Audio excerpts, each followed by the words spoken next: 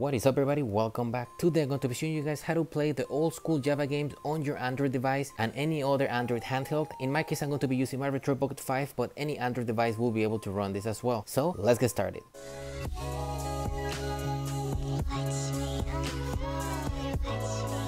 Before we begin, don't forget to drop a like, subscribe to my channel, really helps me grow so I can keep on bringing content for you guys like this. So the first thing you want to do is navigate to the Google Play Store, and in here you're going to search for J2ME, and it's going to be the first app, J2ME Loader. The app is free and it's also ad free, which is really great. You're going to download this and install it on your device. And as you can see, I already have it installed right here. Now I'm going to open this and I already have a few games installed in here, but I'm pretty sure on your end it's going to be empty. So what you want to do now is navigate to a browser of your choice. In my case I'm going to be using Opera GX, and you're going to navigate to this website and the link is going to be down in the description. Here you're going to be able to get some of these games which is considered abandonware. So let's search for a game. I'm going to search for Fast and Furious. And let's get 3D Fast and Furious Tokyo. Here you're going to see different resolutions, so I recommend getting the 240x320. And once you click on the resolution, here you're going to see different jar files you can get. I'm going to get the first one. So click on the jar, and here I'm going to rename it to just Fast and Furious Tokyo. And I'm going to download it. Now that it's done downloading, I'm going to close my browser and I'm going to navigate to my files. Because I have ESDE as my front end and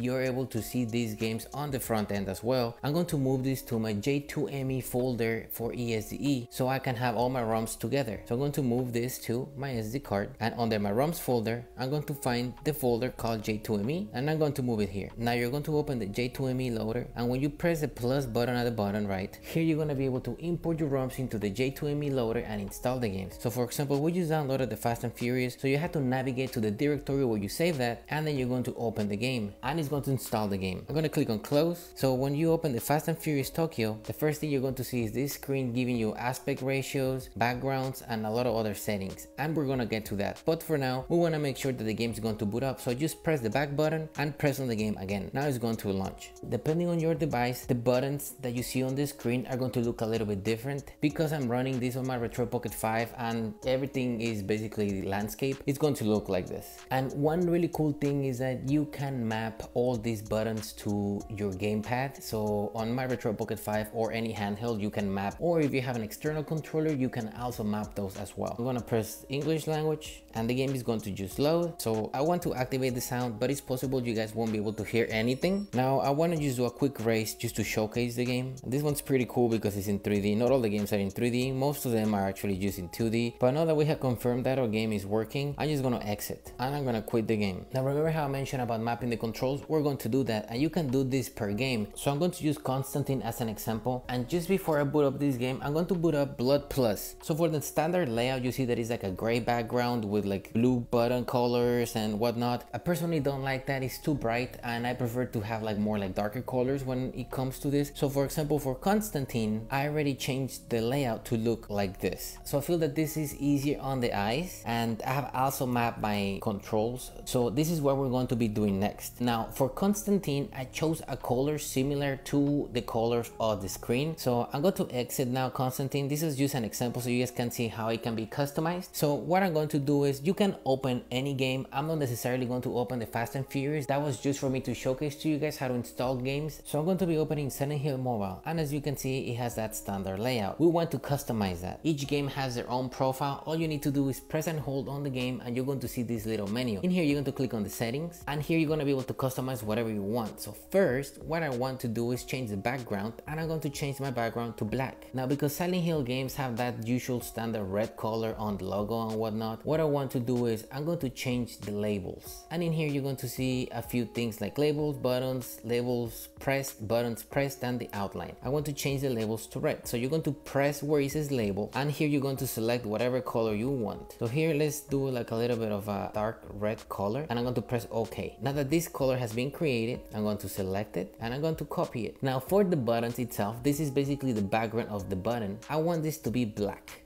Now when you press a button, the button is going to get highlighted. That's what it means as labels pressed. So I don't want my labels to be white, and I don't want my labels to be red when pressed. I actually want my labels to be completely black. So I want to invert the color of the buttons when they're pressed, and I want my button, once it's pressed, I actually want to change it to red. So I'm going to paste again the red value that I got. Also the outline, I want to have a red outline. So in this case, again, I'm going to paste the red color that I created. So now that I have configured my color, I'm going going to navigate back and I'm going to open Silent Hill Mobile. And as you can see, my buttons and my background have changed to the colors that I have selected. If you press any of the buttons, you can see that it's basically inverting the colors, and that's exactly what I wanted to do. I wanted to go for like a crimson red for Silent Hill because it kind of matches the logo. So we can quit this now, and now we're going to select Silent Hill again, click on settings, and what you want to do now is scroll down until you find input devices, and in here you're going to see layout and you're going to see like different devices here. We're going to leave it as is, but what I'm going to do is click on key mappings. Now here you're going to have a bunch of different keys and you can map to whichever buttons you want. So the J2ME Loader automatically kind of maps your D-pad and your D analog stick to the movement of the character automatically, so you don't have to worry about that. But for example, when you open the game, you're going to see like an L and R button. So this is basically where it says change and continue. If I press L, it's going to basically press the change on the screen, and continue on the right button is going to just move forward with the game. So I personally like to bind those to my left and right shoulder button. So under key mappings, where it says L, you're going to tap, and I'm going to press my L button on my pad, and then on the R button, I'm going to click on it and I'm going to press the right button and ask for the letter F. I'm going to map this to the letter A, and as well as the number 5, letter A. I'm going to navigate back and launch Silent Hill again, and if I press the buttons on the pad, this is going to change based on the bindings that I just added, and that's how you map the buttons on here. Now there are a bunch of different other settings you can change, and we're going to navigate to some of those, but I have found that nothing really needs to be changed other than that. And there's one really cool thing is that if you want to show the FPS, you can enable that setting, and as you can see on the top left corners, we can see the FPS counter. So it is possible to change the game and the scale among other things, and I have never really changed the resolution because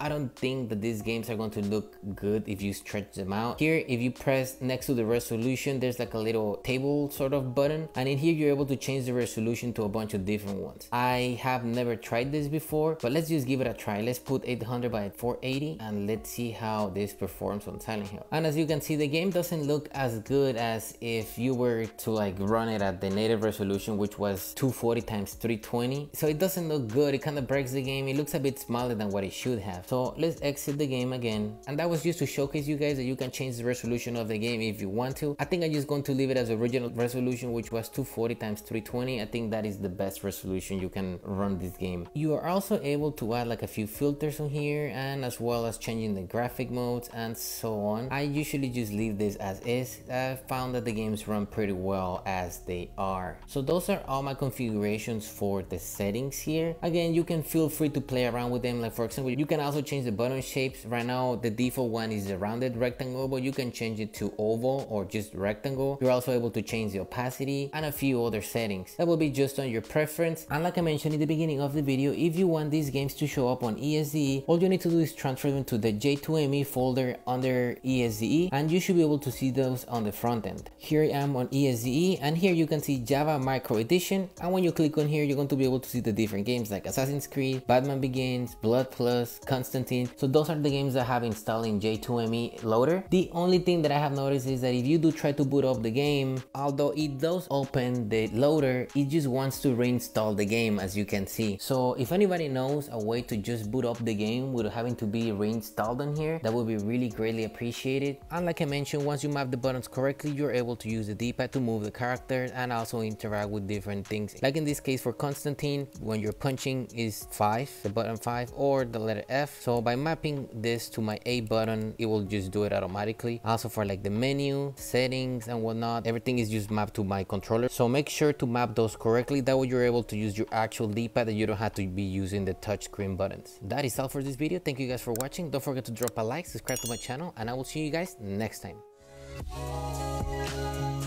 Lights me on fire, lights me on fire.